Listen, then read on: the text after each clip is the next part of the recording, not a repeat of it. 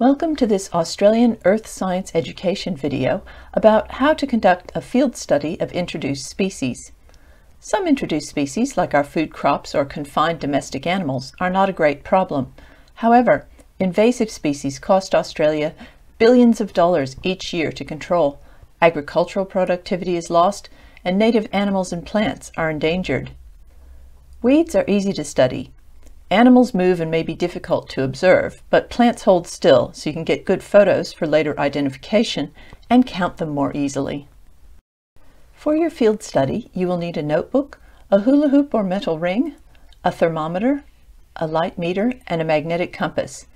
I used free light meter and compass apps on my phone. Before doing fieldwork, you must consider the risks. My study area has funnel web spiders and paralysis ticks.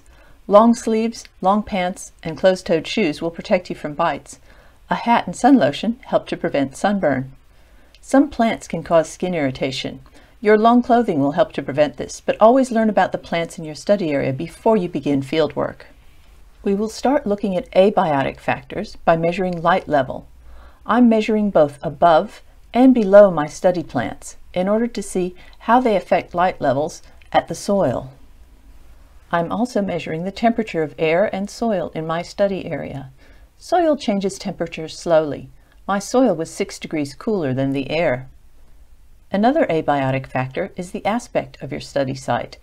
If your site is on a slope, which way does it face? Mine faces east. Biotic factors include interactions with other species. My weed, Tradescantia, might be a food for animals, offer shelter, or compete with other plants. What do you think is happening here? Determining the abundance of trad is difficult because it grows in runners along the ground. Roots can grow out of every node along the stem.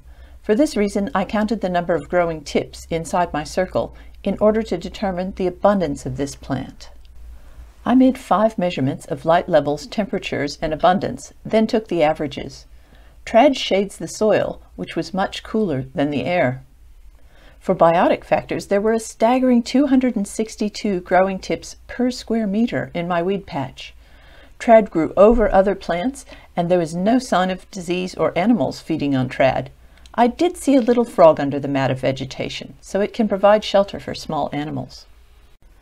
To learn more about weeds in your local area, go to weeds.org.au. Your local council may also have information on common pest species in your area. If you find a weed of national significance, be sure to report this to your local council.